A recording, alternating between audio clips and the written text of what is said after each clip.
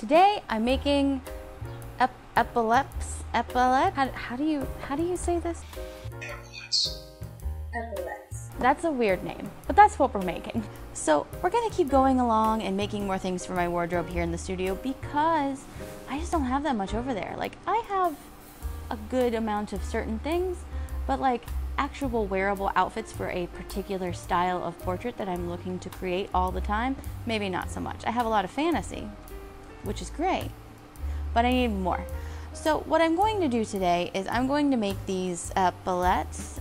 Am I saying that right? So I've looked up on Pinterest a lot of different fun ideas when it comes to how to build this and what it should look like. And I have a whole Pinterest board now dedicated to what I actually want to build.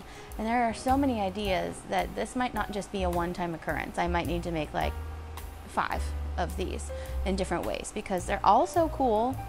And now I want them on all of my outfits. To create this, I'm going to use these little guys here that I actually got whenever I was making a kind of like bikini top that was like more fantasy driven out of foam clay. And instead of just letting me buy like 2 of these, they came in this giant pack. So now I have all of these and nothing to do with them. And this will be perfect because they literally fit perfect on my shoulder. And it'll be great. They're comfortable, they're soft, so no one's shoulders are gonna be too heavy. Lost it. First things first, let's build these spikes. I'm gonna build them out of polymer clay because I kind of want them to be different sizes. So I don't want just like the same spiked size, the whole, I'm gonna call them shoulder pads because that seems like a great name.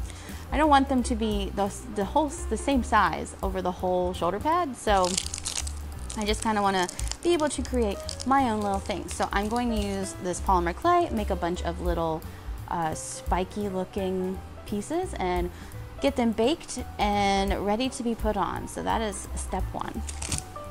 All right, so I am trying to decide how I actually want to like have these lay out and if I actually like the pieces that I made for this or if I don't. So here's kind of what we're looking at right now. And I'm just trying to decide if I actually like these or if I want to use something different or just genuinely like, do I like my design? Because I have plenty of time that I can change it. I don't want to put it on there and then hate it. So that's what I'm trying to figure out now. I'm just going to keep piecing things together until something looks good. Okay, I think I have decided on how this should actually look. I didn't necessarily think that I was going to like having these on there because some of them bent in really funny ways as they were baking. And now I'm not sure I mind it.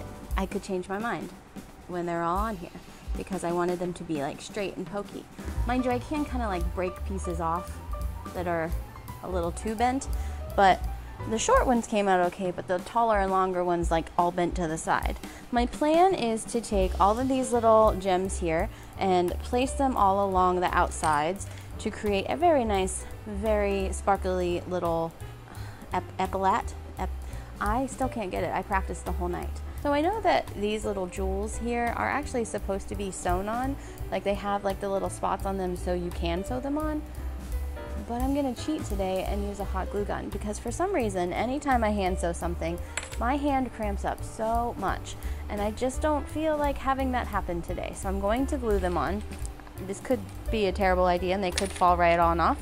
And then maybe one day I'll glue them on. But today, or sew them on. But today I'm going to stick with hot glue. All right, I think my hot glue gun is ready to go. So I'm gonna get to going.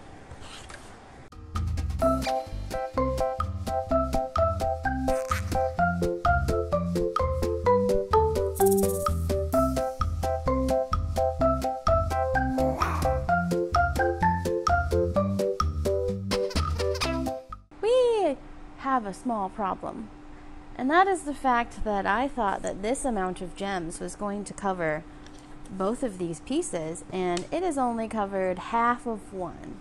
And I do have like other gems, but they look different. I'm gonna set this one aside and I'm going to come back to it. I also am going to come back to it because I really want, instead of this, I think I want like silver studs, like long silver studs. I think that's what I want to put here instead of these. So I'm going to make some changes here, and I will post all of these changes on my Instagram if you are interested in seeing it. So that means I need to come up with a second idea. Unlucky for me, I think I've got that idea. Essentially, when I was coming up with all of this, I had two ideas I was kind of bouncing back and forth between. And I guess because I ran out of the pretty jewels, I'm going to go with that first idea. But I think my first step is that I need to cut out the pieces that will go down on the sides, like all the little fringy bits. So I have this paper that I got from Michael's. It's reflective. I'm going to set that up on my Cricut, and then I'm going to cut out the pieces that will go on my shoulders and get to putting all that together. Also, I only have about 2 hours to complete all of this. So I'm going to get started on all of that, and I will catch back up with you when I have some of that done. I might have cut these too big, and I'm gonna have to recut a bunch more, which isn't good. Running out of time. Alright, so everything is ready to go. I have both pieces ready. I basically took some EVA foam and I put it on the bottom and then covered it with like this leathery, pleathery material that I've had kind of in storage for a really long time. And then what I'm going to do is take these little silver studs and I'm going to place them all around the outside. And then after that, I'm going to take these little moon pieces and bring some like fringe pieces down from the sides and then hang these moon pieces from that fringe. And then I'm going to take some of these little metal chains and I'm going to connect them from one side to the other side. I don't know if I can get all of this done in time, but that's the plan. I'm going to get started punching holes in this and getting this all studded, and then we'll see where we can go from here. I have a feeling I'm not going to be able to get it all done. Wish me luck.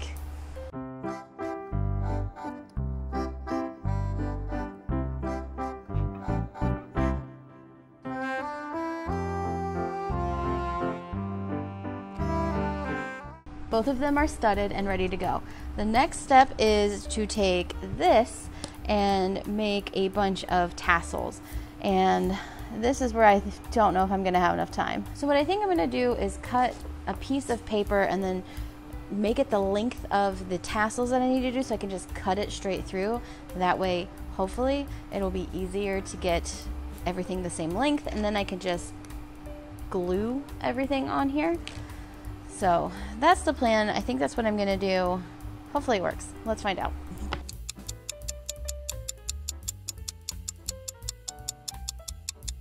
Alright, so I think my plan worked pretty well actually to get all those the right size, and so I think that is gonna look pretty cool. I probably need more than this, but I figured this is a good start. What I'm gonna do, I think, is flip this upside down, and I'm just gonna put some glue here, and I'm just gonna start putting the tassels in the glue, so hopefully they stay. This could look terrible. We'll find out. It's officially time for me to leave, but I'm gonna try and finish this up. Hopefully it can make it happen. So I'm officially here. Both of these are finished. I think I might have to take the moons home and do that, but before I leave, I want to at least get the bottom covered. So I have some felt here, and I am just going to cut a felt piece that matches this piece so that I can just glue it to the bottom and hide all of this craziness going on back here. So I'm going to cut 2 of these and glue them on, and then on top of that I'm going to add these little like pin pieces so they can be connected to like clothing.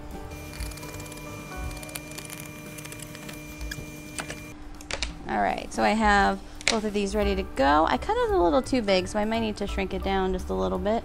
I didn't want to cut any of the pieces before I stuck it on there. Alright, let's get this glued on. I feel like I'm like in a weird race. Maybe I would be good at one of those like crafting shows where you have to like craft quickly because you're under pressure. That's crazy long. I might have to adjust that bottom chain length. It is time for me to skedaddle on out of here, but I'm super excited that I actually finished this and got this mostly all finished. I'm going to take it home and finish up shortening that chain and then adding the little moon pieces around, and then I will share with you what it looks like in a final result. But while I'm still here and talking to you, why don't you go ahead and leave me a little comment and tell me if you like this better than where the other one was going, because I think this is pretty cool. So let me know your thoughts below in the comments, and I will see you next time.